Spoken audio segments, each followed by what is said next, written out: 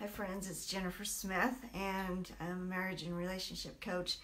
I haven't been on here for a little while because my mother actually passed away a few weeks ago.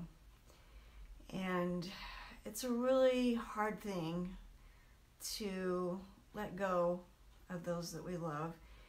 And it's a hard thing to let go of a lot of things in life. And some things we should let go of, and some things we shouldn't let go of. So, like after the funeral, there were all the beautiful flowers, and me and my daughters, we took some of them home, and I took the big floral arrangement that was on the casket and made all these individual,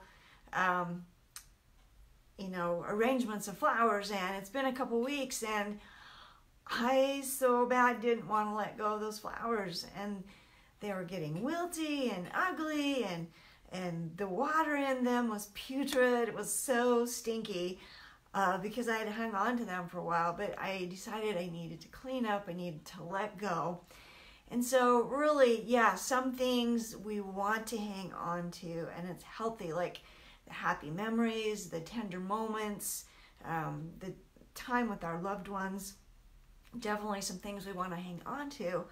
But sometimes things like our emotional hurts or grudges or even toxic relationships, we hang on to those things, and over time they get more putrid. They get more stinky and spoiled and rotten. And I'm an advocate for especially marriage relationships, even if it's struggling and there's some toxicity there. I'm an advocate and a coach to help fight, to strengthen and heal marriages.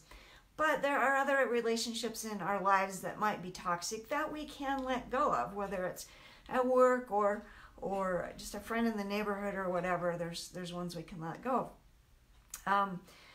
But it's not always easy to let go of the negative things in our lives. And I would like you to consider today maybe a challenge of sorts. One thing that you might be able to let go of in your life, something negative, so it can be a memory or an offense, an event that happened to you in the past, to try and just let that go. It's in the past, there's nothing we can do about it. Or if you have a grudge or even a bad habit. Bad habits are awesome things to let go of because they definitely make our lives really putrid over time. So consider one thing that you might be able to let go of in your life and then work on it. And it might not be easy, but it definitely will be worth it. And then hang on to all the wonderful memories and the loved ones around you, and make the best of the time that you have together. Because we don't live forever, guys. Well, some of us believe we do, but not on the earth. Eventually our turn's over, and so make the most of your time. Hang on to the good memories and the good things, the good relationships, and let go of the bad and the putrid. So catch y'all later. Bye.